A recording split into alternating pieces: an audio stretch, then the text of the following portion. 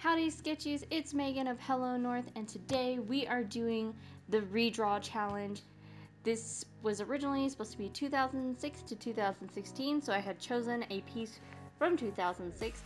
I had just kind of been out of high school for a little bit, and I hadn't really drawn a whole lot of full body people, so back then this piece was like a huge crowning achievement for me because I drew a full person, hands, feet, everything. But her position, he's physically impossible, so I thought it would be really fun to kind of redraw. Plus, I really like how I designed this character to begin with.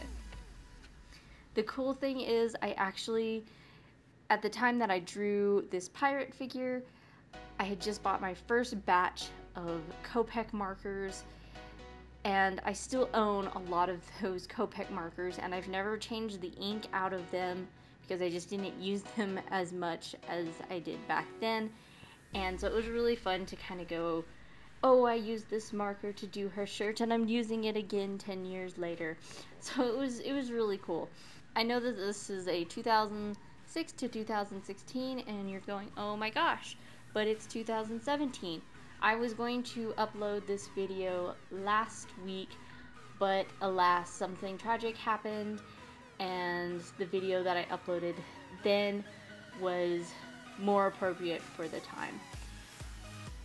So back to this one, it's really cool to kind of see where you've come from, especially if you're redoing a piece, because you get to use all of your knowledge and your artsy wisdom to recreate the piece, and you get to kind of see like what you've learned from then to now.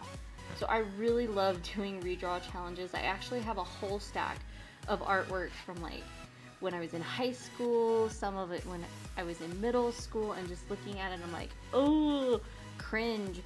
And I really would like to do kind of a little flip through of some of my really super old artwork and kind of do like a reaction of how it was. So if you would like to see something like that, put a comment down below. I would love to do something like that. I've started doing something new. I've been outlining all of my pieces with this awesome General's animation layout pencil, and I love it because it's really harsh, but it goes on smooth, and it's really dark, so it really gives the lines without being black ink. So she's almost done. I really enjoyed doing this. It was almost like a nostalgia feel to it. And I really love the character design that I designed 10 years ago. And it was just so much fun. Here's a side-by-side comparison. Man, my art skills have just like so much different from when they were.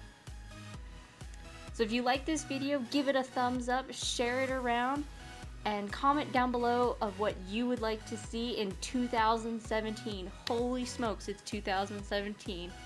Keep on sketching, guys.